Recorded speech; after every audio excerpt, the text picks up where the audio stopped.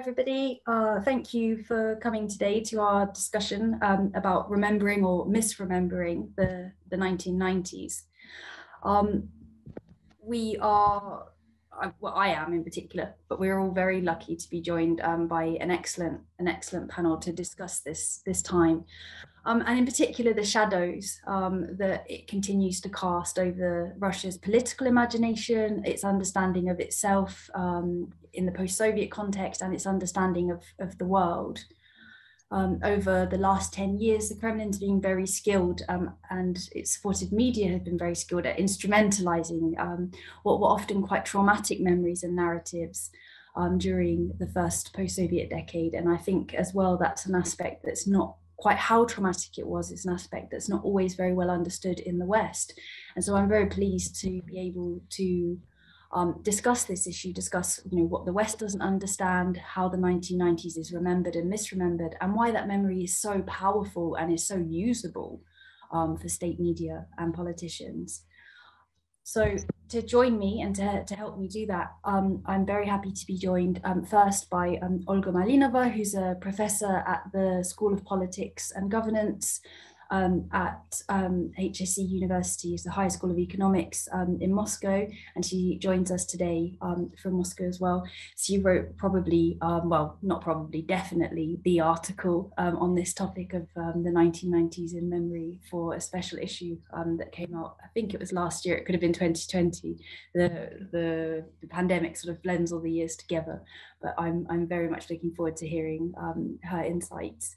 I'm also looking forward to hearing insights from Pyle, who's the Frederick C. Dirks Professor of International Economics at Middlebury College, so of this parish. Also I'm looking forward to, of this parish, I'm looking forward to hearing from Michael Kimmage, who's a Professor of History at the Catholic University of America. So we have three quite different perspectives. And of course, for those of you who don't know me, I'm Jade McGlynn. I work at I'm a senior researcher focusing on Russia, also focusing on memory largely, and Russian media at the Monterey Initiative in Russian Studies. And with that, I'm just going to make a couple of points on housekeeping, which is this event will last 1 hour, and if you would like to ask any questions, please do pop them in the chat. We always like to get questions from the audience. And they often help to take the discussion in interesting and sometimes unexpected ways. But on that note, I will start with my first question and to the speakers. So Will, if I could start with you, would you be able to just summarize for us the economic reality of the 1990s for most ordinary Russians? Was it this time of unbridled freedom and opportunity, or was it a bleak time of poverty and desperation, or both? Well, thank you, Jade. It's an honor to be here with you and with Olga and Michael. The short answer to your question, I think, is both. The 1990s were a decade of new freedoms and opportunities, but they also brought great economic hardship. In the fall of 1991, just before the Soviet Union broke apart, Boris Yeltsin was putting together his economic team, led by the young economist Yegor Gaidar. And Gaidar and his colleagues saw themselves like kamikaze pilots. They wanted to introduce reforms quickly and dramatically. They wanted to liberalize prices, make the ruble convertible, and begin the privatization of Russian industry. Yeltsin went along with that and spoke about a necessary 6 months of pain for the population, 6 months of economic adjustment. But the economic pain, the adjustment period lasted, in the end, the entire decade. Average household income plummeted and only bottomed out in 1998. In retrospect, I think it's fair to say that so long as Russia was committed to dismantling the communist system and joining the global economy, a collapse of that magnitude was almost inevitable. In 1991, on the eve of reform, Russia had thousands of firms, particularly in its bloated manufacturing sector, that simply weren't ready for markets. They'd been insulated from international competition for decades, and they just didn't have the wherewithal. They didn't have the technologies to produce products that would be market competitive. A lot of adjustments, a lot of restructuring had to take place. Manufacturing had to be downsized. The service sector had to grow. The military-industrial complex had to be scaled back.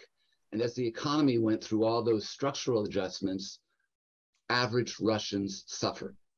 It's true that certain consumer goods became more widely available, cars, personal computers, for example. And it's true that some took advantage of the new freedoms to start their own businesses, but many Russians were losing their jobs. Unemployment climbed from effectively 0 to 10% in the 1990s. And many more Russians saw their work hours cut and their wages paid late. Over 40% of working age adults changed jobs permanently between 1991 and 1998, many being forced to what's called downshift into careers that didn't take full advantage of the skills they'd accumulated over a lifetime. These were individuals who before the 1990s had come to expect and take comfort in the certainty of guaranteed lifetime employment, with no worry about losing a job or being forced to change careers. Experiencing wage cuts, worrying about wage cuts, losing jobs, worrying about jobs, all that took a tremendous toll on Russians, materially and maybe even more psychologically. Stress levels went up, happiness, reported subjective well-being levels went down.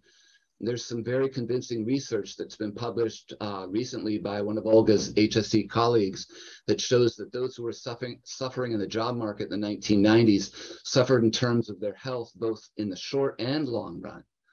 We also know that Russia experienced a very real demographic crisis in the early 1990s. The average life expectancy at birth declined 6 years for men and 3 years for women between 1991 and 1994. Outside of wartime and pandemics, those numbers, they're unprecedented in an industrialized society. By comparison, COVID in the United States has only resulted in a decline in life expectancy of between 1 and 2 years. Life expectancy was declining because mortality rates, particularly for men in their prime working years, were going up dramatically. The death rate for men between 35 and 44 doubled between 1989 and 1994. Cardiovascular disease, heart attacks, strokes, and such grew the fastest as a cause of death, but suicide rates spiked as well, and certain age groups were among the highest in the world. Now, it's been difficult for researchers to draw definitive conclusions as to what was driving the increase in mortality rates, but there's a consensus that's formed around stress tied to labor market uncertainty and increased alcohol consumption. Rapidly increasing inequality was another important economic feature of the 1990s. Russia today is one of the most unequal societies in the world, particularly in terms of the distribution of wealth. We all know that. But it's important to note that by many of the metrics that economists use to assess inequality in a society, the level of inequality in Russia has been more or less stable since 2000. The 1990s, however, saw huge increases in the amount of income going to and the amount of wealth held by the top 1%. And much of that wealth going to the new economic elite was flaunted conspicuously in a way that was really jarring for average Russians who've been brought up to value the socialist commitment to economic equality. So to come back to your question, Jade, the 1990s produced a lot of suffering and pain in Russia. The decade, you could say, damaged the brand of liberal market capitalism in Russians' eyes. In 2006, the EBRD, the European Bank for Reconstruction and Development, did a survey of households across all the post-communist countries in Eastern Europe and the former Soviet Union, asking them questions, including one on their thoughts about the best way to organize the economy. And in Russia, the response, an economy based on markets and private property, was the least popular of any post-communist country. I mean, considering the sort of very brief summary you've given there, is perhaps not that surprising, sort of that final note. I think even as someone who thinks that, you know, the difficulties of the 1990s are very understated, that they're not in Western discourse, that they're not discussed enough, even still to hear it all kind of laid out like that, it's just such a reminder of what a deeply unsettling time it must have been. But also as well, I think personally, as you talked about there, with the downshifting of jobs that perhaps drop in status, which I know is something that comes up. That comes up quite a lot, actually, even in my discussions with people about the current war in Ukraine. It's sort of often things come back to this fall of the Soviet Union in the 1990s and the West. And on that note, I suppose, since I think they are connected, this sort of personal humiliation, Michael, how would you say this personal humiliation was matched by a sense of geopolitical humiliation, so or a feeling of geopolitical humiliation, and what lingering effects has that feeling had? So 4 points I would make in response to your question, Jade, and thank you so much for the invitation to join this very distinguished panel this morning, this afternoon, this evening, from wherever you're tuning in. The first point I would make has nothing to do with humiliation, and it's that the 1990s witnesses the birth of the most Russian Russia in modern Russian history.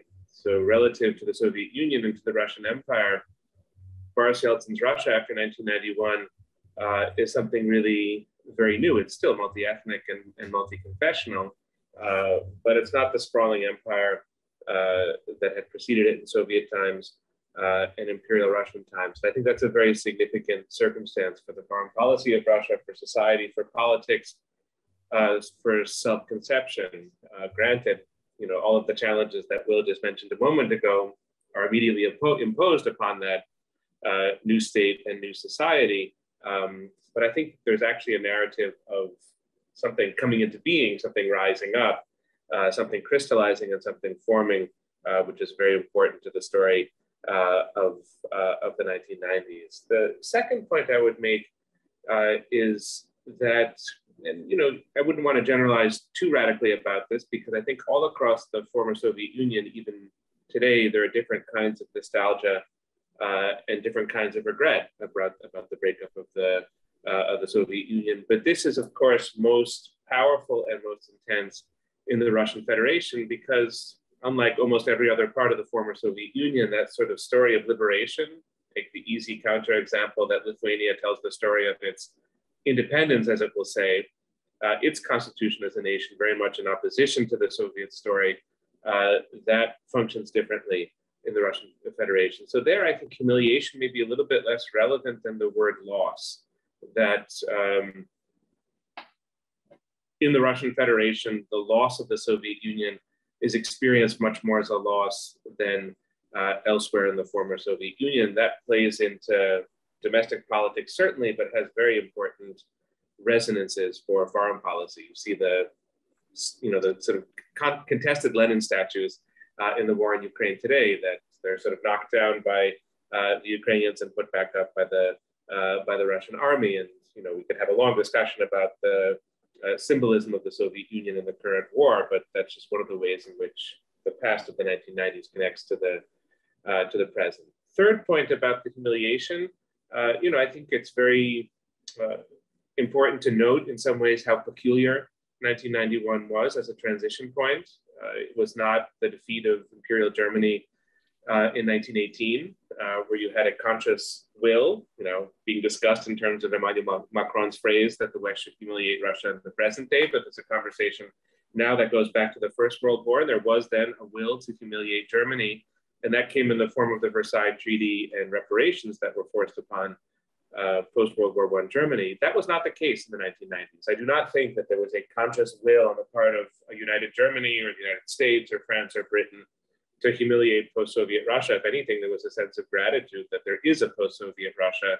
Instead, that sense of humiliation followed from a very real set of circumstances that were twofold in nature. That I think Will has already said everything that needs to be said about the Russian economy. It's a much diminished economy from what the economy of the Soviet Union was. Military modernization, retrenchment, all of that was expensive, but it was also a military that was dramatically less effective and had far fewer means available to it than the Soviet military did. So Russia, in an objective fashion, lost a lot of clout. If it would compare itself to the Soviet Union, which it often did, it seemed like a much lesser force in the world. And how could that not be humiliating? The United States is struggling with an adjustment vis-a-vis China to a sort of relative decline in its economic and military power.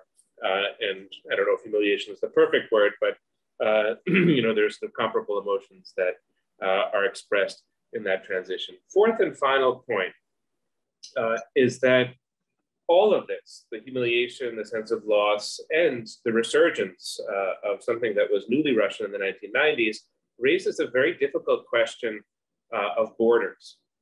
And you do have the circumstance, much noted by Russia's president, Vladimir Putin, that Russians, ethnic Russians, however you want to characterize them, are, in quotation marks, stranded in the Baltic republics, in Belarus, and of course in Ukraine. And so I think the incentive for Russian elites and perhaps the Russian population as well to accept the existing borders, the very thing on which Western policy is premised in Europe, the sacrosanct Helsinki Final Act, finished question of Europe's borders, that's a linchpin of Western foreign policy. It is not a linchpin of Russian foreign policy, not only because of humiliation, because of the different kinds of uncertainty. And so I would here draw a very important line from the unfinished question of where Russia begins and ends in the 1990s to the jubilation in Russia about the annexation of Crimea in 2014. Only because of the uncertainty over borders could you have a reaction like that, and could you have such a different reaction in the West when it came to Crimea as a violation of international law and something that went completely in the wrong direction. So there too, I think there are echoes or parallels between past and present that are well worth exploring. It makes me, the immediate thing I think of, I suppose, if I were to adopt Russian narratives in particular, would be to think about Kosovo there and 1999, because you're talking about the borders. And of course, that's something that comes up a lot and that's been spoken about, was relatively frequently at the start of the Russian military action in Ukraine and the invasion of Ukraine, I mean the one in February of this year. As a sort of reference point of, okay, well, the West used to be going around sort of changing borders, illegally, and now we can do it. Sort of this weird sort of paradoxical. That was a terrible thing to do, which is why we're going to do it now. Sort of logic that you sometimes get, but that I think that is sort of more of a statement about an end to that era of being, if not humiliated, then certainly underestimated or ignored or overlooked on the geopolitical stage, of course, from the Kremlin's perspective. But of course, a lot of this discussion, even this discussion, the use of the word humiliation, of course, that's all about a matter of perspective. And it feels like a good time to turn to Olga to ask, sort of what techniques has the state and supportive media used to sort of fuse this sense of geopolitical humiliation with personal humiliation. Thank you very much for inviting me to this discussion, and I thank Will and Michael for perfect introduction to the problem of the 1990s. As answering your question, Jade, I think we need to differentiate between two things: perception of the experience of the 1990s by people, and political uses of their memory about this traumatic past. And I should say that both things had their own dynamics. So the answer depends on from which point in time I'm trying to give this answer. First of all, we should remember that the negative framing of the experience of the 1990s at mass level came late.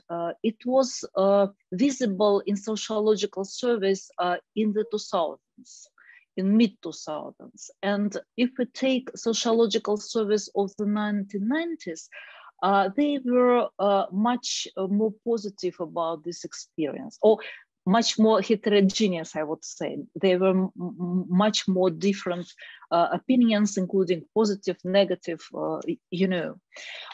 So we can say that this qualification of the 1990s as terribly hard actually took shape retrospectively. And it looks like elites contributed to this framing a lot, And so we should look at both dynamics of mass opinion and dynamics of elite discourse. And if we speak about humiliation, then it should be said that this idea of interpreting the 1990s as humiliation at first came not from Kremlin. It came from national patriots, people who now often call themselves conservatives, and also from the communists. These groups during 1990s produced this discourse, and the idea of humiliation was their idea originally. Then, of course, media, and in particular TV, also contributed greatly to shaping this idea of humiliation. And we have a nice book of Gulnaz Sharfuddinova, who studied talk shows of mid-2000s, demonstrating how media elite contributed to shaping this negative vision of the 1990s. And there is my own research that was an analysis of great amount of Putin's speeches. Actually, I tried to take into account every speech that is available at the official website. And myself, as well as Gulnaz Sharfuddinova, and some other researchers, actually, we demonstrated that for Putin, political uses of the 1990s was very important. It was his important, an important tool of legitimizing his authority. And from his coming to the president office, first as executing president after Yeltsin's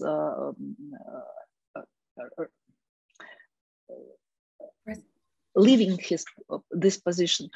From the very beginning, he addressed the traumatic experience of the 1990s, and the way he did it was to make a contrast between then and now.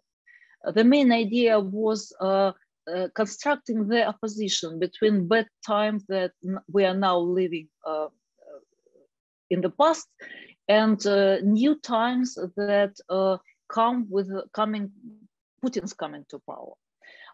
And I would say that this was, in the very beginning, the main idea of Putin's discourse about the 1990s. As for the issue of geopolitical humiliation, I should say that this idea is central for Putin speaking about the 1990s now. I mean, after February 24th. I found 3 speeches in which he addressed this experience.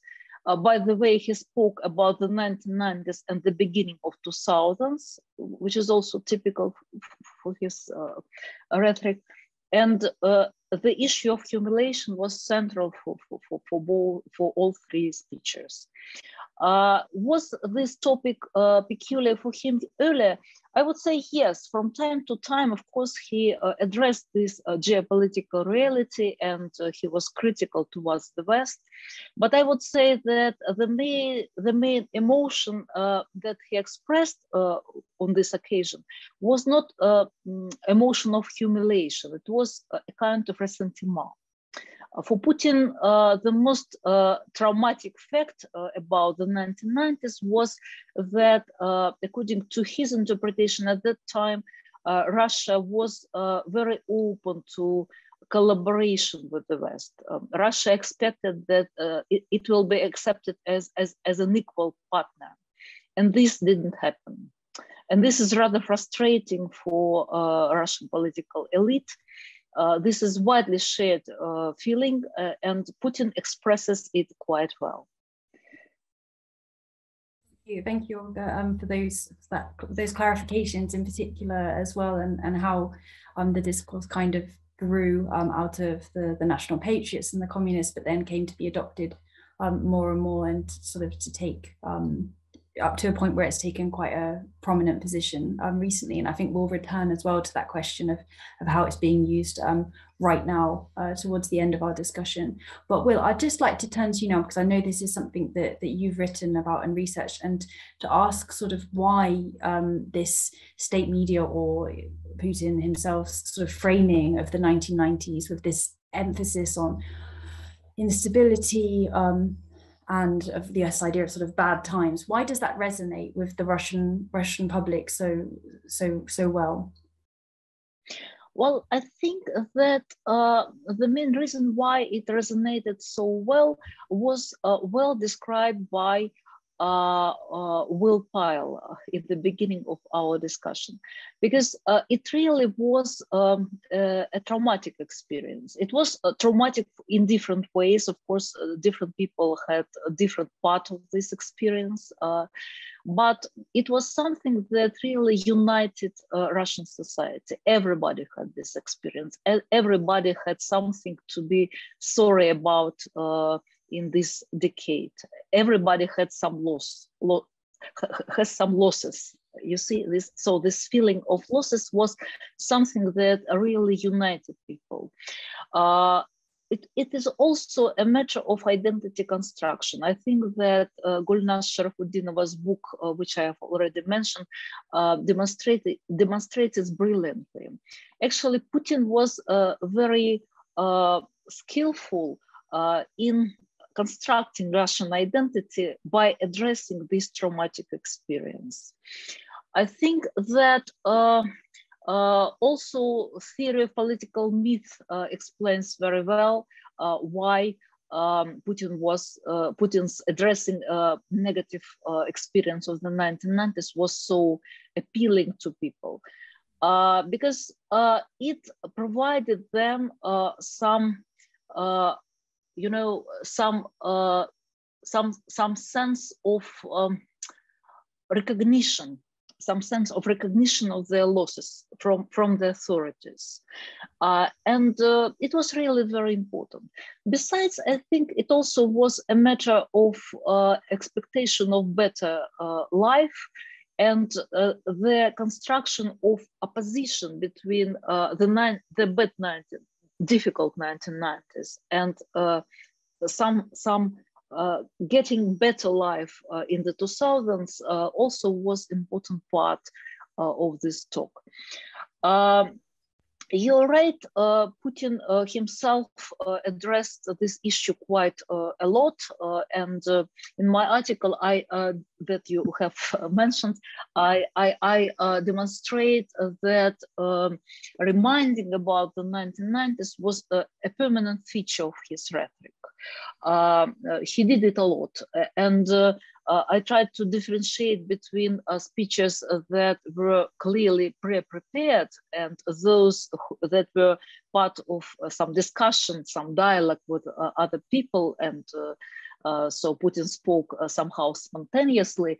And I found that over years, actually starting with his second term, mentioning about the 1990s in the spontaneous parts of his speeches prevailed over pre-prepared, which means that it was really very important for him. By the way, from this point of view, it's rather strange, or rather remarkable, I would say, that after 24th of February, there are very few mentions about the 1990s. I believe it's because this construction of opposition between difficult 1990s and stable 2000s is now not evident anymore. But I believe that we shall come back to it later. There is one more point that I would like to emphasize now. I think that the answer why the construction of the negative memory about the 1990s was so successful also lies in the fact that there were no powerful counter-narrative or counter-discourse to it. Surprisingly enough, people who probably could be a kind of defenders of a positive memory about the 1990s were not interested in doing this job. I also did analysis of the discourse of the liberals, and very surprising that in the 2000s, when this tendency to politically using negative aspects of the 1990s became rather evident, the liberals did not try to resist by reminding public about positive aspects about the 1990s. And actually it was because they honestly did not think that the 1990s were a good time. They were also very critical to Yeltsin's period. And it looks like they were very much preoccupied by justifying their own policy in the 1990s. So one part of the liberals were preoccupied with justifying Igor Gaidar's reforms and argued that everything was done correctly and it was good and we actually benefited from it. And another part of the liberals, like Grigory Yavlinsky, repeated that it was wrong way, and actually it were Grigory Yavlinsky and his party, who proposed better reforms. So they were so much preoccupied about it that actually their discourse, and in the beginning of 2000s, they were a part of media discourse. They were still eligible. They participated in elections. They were a part of, mainstream. They did not use this opportunity to resist to constructing negative image of the 1990s.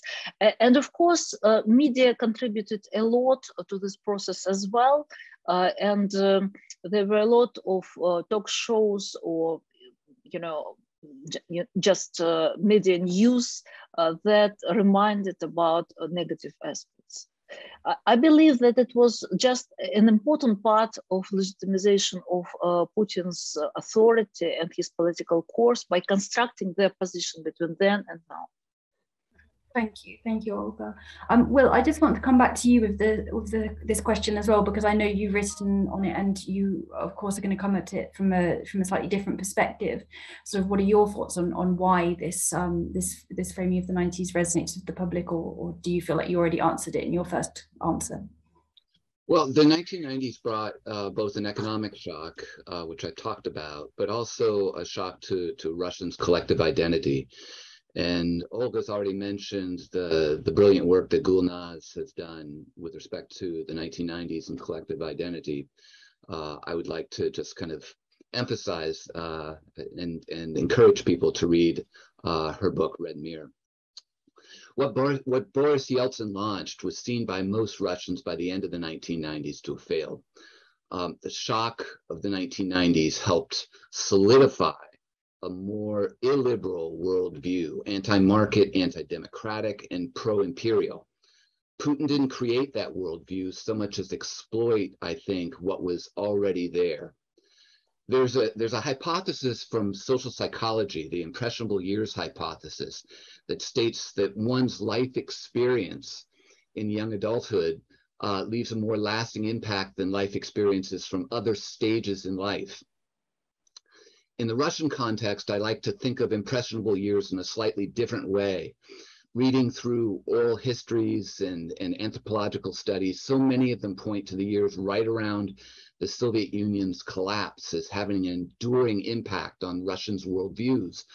Russians in the early 1990s were learning lessons about how a market economy with private property functioned, about how democracy and free elections functioned, and they were drawing conclusions and forming beliefs.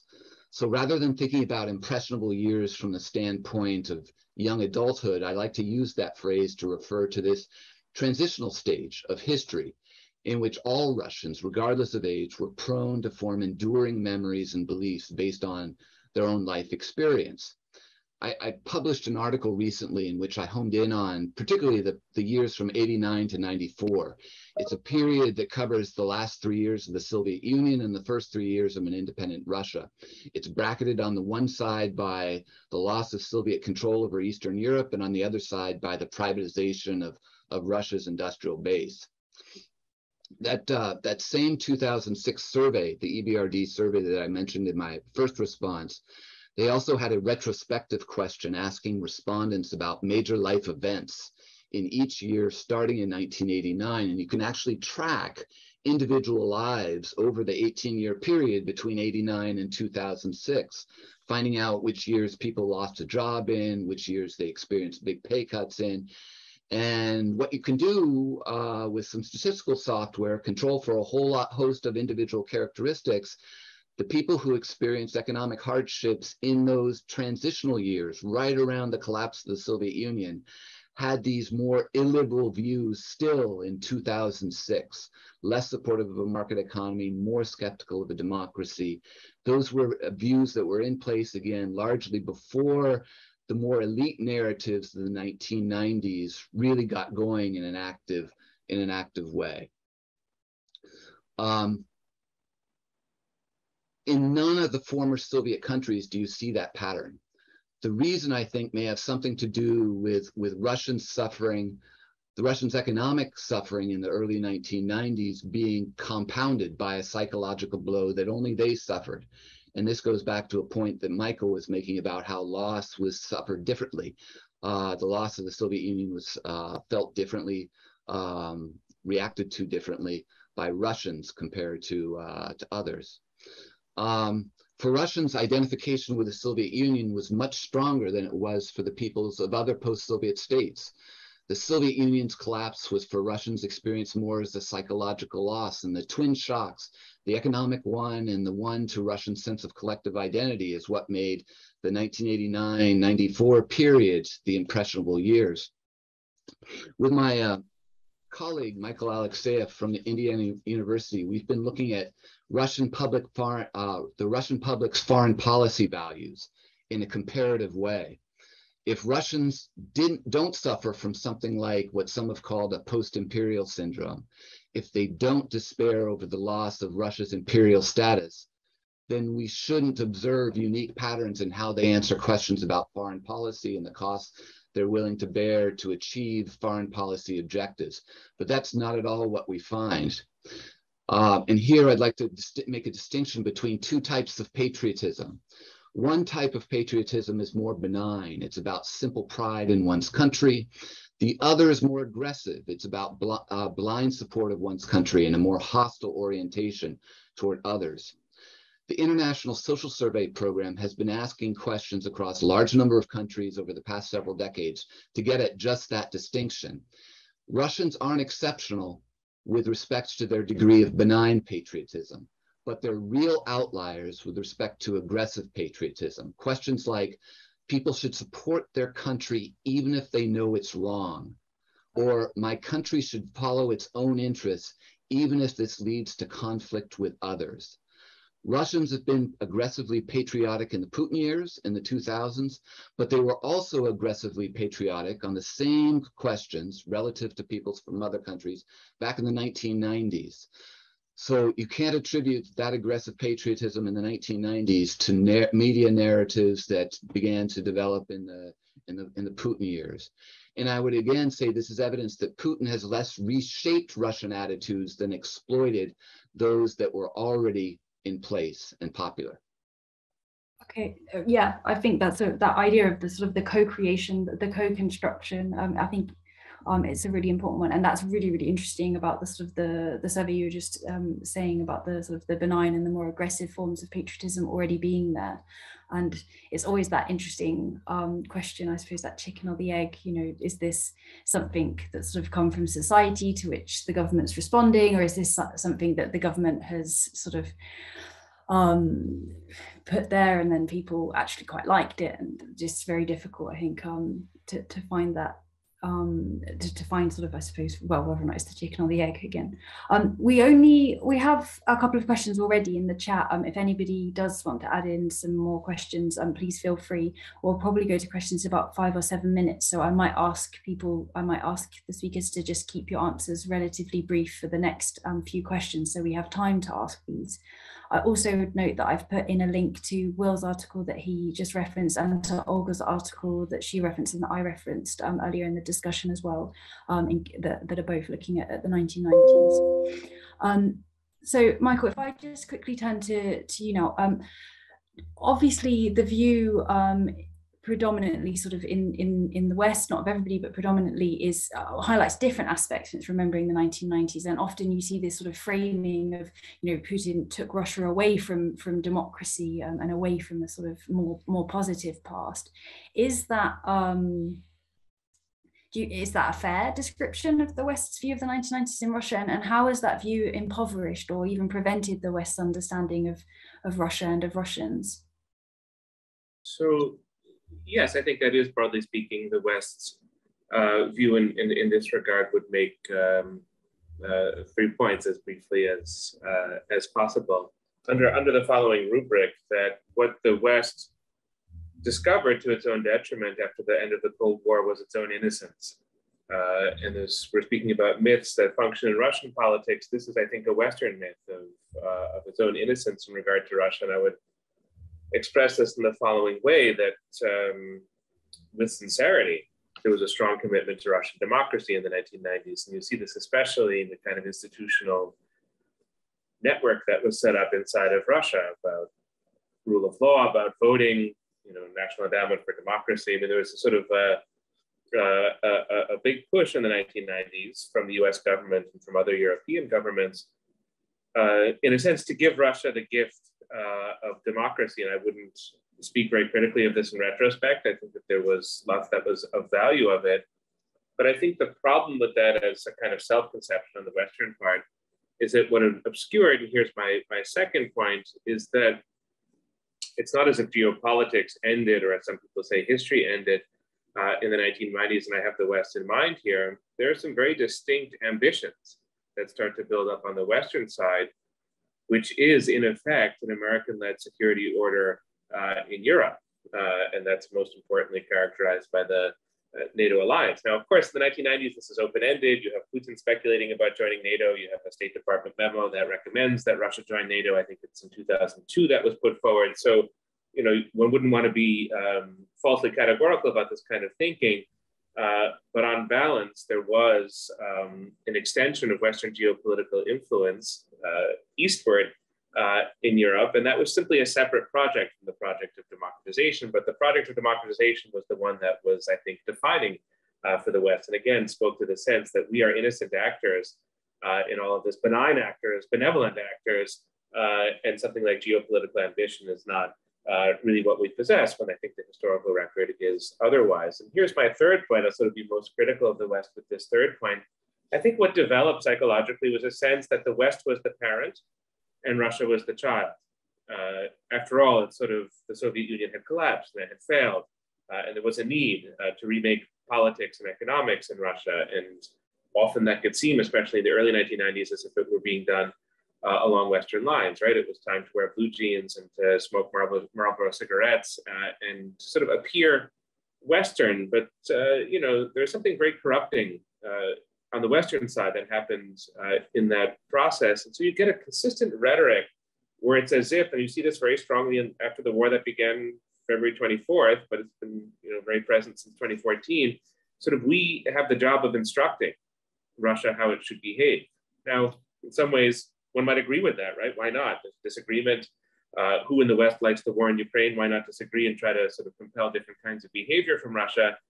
But that's a very peculiar role for the West to assign itself. And again, I think it speaks to its own sense of innocence, maturity. It's sort of a fully formed part of the world. It has sort of answers to questions of politics and geopolitics, and especially Putin's Russia does not, and needs in some sense to be educated.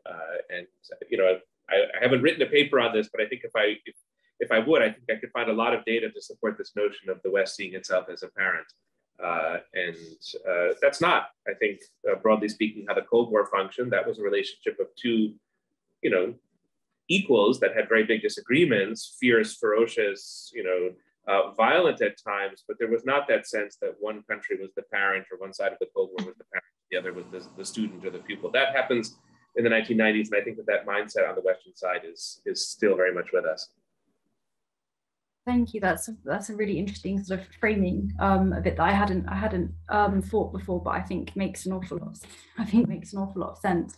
I actually did have a couple of final questions, but in the question and answer from the audience, their audience members who have phrased these questions in a much more interesting and eloquent way than I would have done. So actually, I'll just go straight to them. So the first question, and what I'll do, I think, is I'll ask. There's 3 questions, and I'll ask them all to all of the panel, and then the panel can take the questions as they see fit. You can also see the questions, written down in the Q&A, but I'll read them out just for the benefit of everybody. So the first question is from Pavel Yeltsin, and he asks, is the memory of the 1990s used in the current discourse in the wake of Russia's military operation in Ukraine? Some Russian scholars have started describing the operation as an existential threat to Russian civilization. To what extent is the memory of the 1990s instrumental in discussions of this existential threat? And then there's 2 very interesting questions from Christopher McCulloch, who also so he asks, can you talk about the role of crime and violent crime, contract killings, car bombs, and the role of crime in people's perception of the 1990s? As someone who lived in Moscow in the 1990s, Christopher McCulloch says that this seems that this was the most disconcerting part for most people. And he also asks, do you fear that negative outcomes of economic stagnation in the 90s and their role in shaping Russian identity may actually be reinforced as a result of Western sanctions, and a doubling down of Russian nationalism, loss of faith in the free market?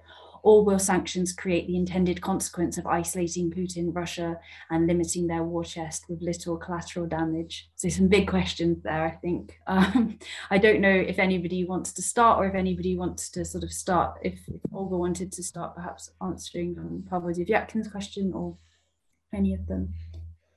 May I try? Yes, please do. Thank you very much. Thank you very much for very good questions. I'll try to answer to Pavel's question. From my research experience, the issue of the 1990s and Ukraine raised recently, and also sometime before, in the following context. There are some people who try to say that Ukraine has done with the difficulties of the 1990s not so good. And in some sense, people in Ukraine are still suffering from economic difficulties similar to what Russia experienced in the 1990s. There is such kind of discourse. I would say it was quite visible in 2014 during annexation of Crimea. It is quite visible now as well.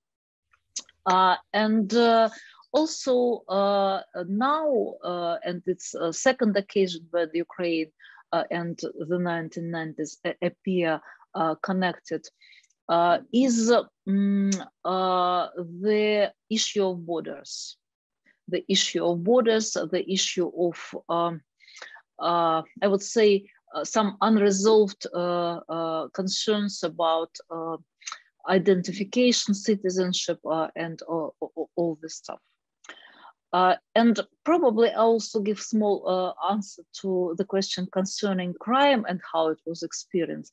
I would say I agree with Michael's idea that there are different ways to experience the loss of the Soviet Union. And actually, there were different ways to experience difficulties of the 1990s. I would say that the issue of crime was very visible in media, and also it was very well developed in cinema. We have a lot of movies, like Chicago Gangsters and, Banditsky Peterburg, things like this. It's something that is a kind of visiting card of the 1990s. But as a person who lived in the 1990s in Moscow and who traveled in central Russia, I should say that it was not a part of everyday experience of every Russian citizen. Probably some people had this experience, but definitely not everybody. Thank you. Thank you for busting the Banditsky Peter myth, or the Bandit Petersburg myth. Will or Michael, would you like to come back on any of the points relating to crime, or Michael? So I'll skip over crime. It's not really my my department. I just take the first and the third question. Let me just be pedantic for a moment. I think it would be historically way out of line to present the 1990s as a period where Russia faced existential threats from the West. I mean, I think if you go back to the Cold War, it's 1961 is a very dangerous year.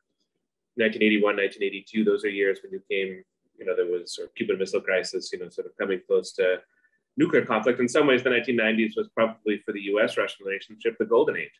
So you never had so many meetings between a Russian president and a American president, lots of treaties, lots of work that was done collaboratively between Bill and Boris, between Yeltsin and Clinton. And so it's in a way, it's always possible to misread history, but it's a misreading of history to say that this is a decade in which Russia faced existential threats, and then to base that claim in 2022 on a sort of image of the 1990s. Possible, I suppose, but to me it seems sort of far-fetched. So I think what's more relevant is that 1990s, when it comes to pride, is a difficult decade for Russia that is connected to NATO expansion, that is connected to Western foreign policy in the 1990s, which is certainly insurgent, self-confident, expansionary. And so to kind of rewrite the rules of the 1990s as a 2022 project, that makes sense to me. But to frame it as a kind of return of an existential threat, again, I don't quite see the facts lining up in that regard. When it comes to sanctions and Western policy and what the aim should be, since this is a panel about the memory of the 1990s, I'll just sort of conclude my remarks today with sort of two ways of looking at the 1990s: the bad way and the good way. The bad way is looking at it as the decade that follows Western victory in the Cold War, when victory entitled the West to certain things and imposed certain realities on Russia, and sort of guaranteed, in a certain sense, to go back to my earlier point about the parental role of the West, that Russia would come to resemble the West, and finally Russians would sort of become Westerners. And then there's great disappointment when that doesn't happen, or doesn't happen along preferred lines. So framing that as the decade, the crucial decade that we have to return to, because that was the time when everything was going right, is, I think, at the very least problematic in the current context. And I do think that the West has to wean itself off of this notion that it won the Cold War. It's been very damaging to Western self-perception and to the policy formation within the West. And so my final point would be that there is a good way of remembering the 1990s that is, I think, very relevant to the present moment. And this is as a decade of astonishing openness, that the borders really did open, and the chance to sort of go back and forth, to live in Russia for Westerners. It was easy in the 1990s, and hundreds of thousands of people did, or for Russians to travel in Europe in ways that would have been much more difficult during the Soviet period. That created bonds of affection and interconnection that very much exists in the present day. That's in some respects the anchor or the ballast of the West's relationship with Russia and of Russia's relationship with the West. I don't know how to configure all of that now with sanctions and different policies that are coming from different sources, but let's remember that period of openness and see if there isn't a way of inching back to that, because that's, the most positive aspect of the 1990s, and the one that's paid really very great dividends over time. So if sanctions are necessary, they're necessary, but don't celebrate sanctions as something that closes things down. Remember the value of what the world looks like when openness is sort of on the march.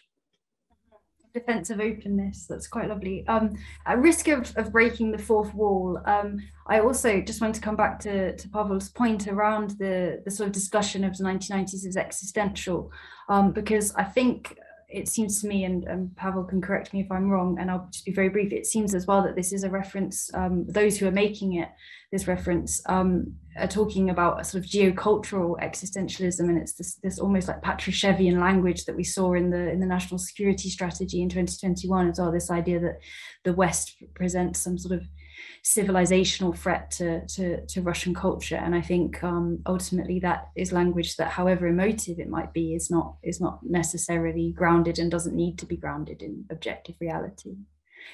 Yeah, thank you, Pavel. Yeah, I understand. That's what I thought you might be referring to. And of course, there are several other such articles. Anyways, I'm the moderator, so I should now hand back over to Will to hear your answers to the questions. So you took the questions down, Jade, so I'm not sure if I remembered the third question correctly, but let me start with what I think was the second question about crime, which was something that we hadn't touched on. 1990s. Oh, so sorry, just to interrupt, just to tell you the third question, I just shifted it to the answered section, but it's just about whether or not sanctions will essentially reinforce this memory of the 1990s and their seemingly negative role in shaping Russian identity. Oh, okay, excellent. So first of all, with respect to crime, the 1990s have been a very useful foil, as we've talked about, for Putin, particularly in the first decade of the new century. 1990s were a period of economic collapse. The early 2000s were a period of economic growth. And another dimension of that comparison is what was happening with crime rates, particularly murder rates. They were very high, spiking up in the 1990s, and then they declined quite dramatically in the 2000s. And both of those things, the economic growth and the decline in crime, kind of fed into this narrative of Putin that he was a guy who was reestablishing order, bringing stability and growth. Of course, he had the good fortune of assuming office at a time when oil prices were beginning to run up, and that contributed to the growth part of the story. In terms of whether sanctions are reinforcing kind of the narrative of the 1990s, I think the sanctions allow Putin to kind of play on this narrative of it's us against them, and to the extent that the West was seen as the aggressor, the initiator of the tensions in Ukraine, and there's a lot of polling evidence from Russia over the past year who is to blame for these tensions, and Russians are overwhelmingly of the belief that it's NATO expansion, that sort of thing, and so the sanctions can allow Putin to kind of continue with that narrative that the West is trying to damage, humiliate, punish, bring us to our knees, that sort of thing. But at the same time, I don't think Russians' tolerance is unlimited. The sanctions are going to cause very real pain. And now they're only beginning to bite. Russia had become very dependent upon imports from the EU and the rest of the world, much more dependent than most other large countries. And there's sectors that will run out of spare parts, that will have to figure out how they're going to continue to operate in the absence of imports from outside. And so the sanctions over time will really begin to bite, and that narrative of I'll stick together in Russia will become it will have less resonance as Russians begin to push back against the economic hardship that's caused. And also, there's a really good article that came out the other day about Russian mothers as the body bags begin to come home, as well as the costs, both in blood and treasure, begin to accumulate. I think you'll begin to see the Russian public slowly begin to pull away from Putin. Thank you very much. I find the article that you're referring to, was that the one that was in Bloomberg by yes, I think that. Wow. Yes. I was trying to find it. Here we go. One second, I'll just put it in the chat for everybody. Because it was mothers in the case of Afghanistan and Chechnya that really were the kind of the leading edge of the social unrest and a pushback against the war efforts. So I've put that in the chat now. Now, on that note, sad, obviously very sad note, I'm afraid that our time is up. It was short but very, very sweet. Thank you so much to all three of our very distinguished speakers for joining us. I've really, really enjoyed this discussion. I've been looking forward to it for a while. Obviously, it's a research interest of mine, and it was really excellent to explore from these three different perspectives, and with three people as knowledgeable as you are. So thank you so much for your time, and also thank you to the audience, especially for the really interesting questions. Appreciate that. Thank you. Thank you. Thank you, Thank you very much.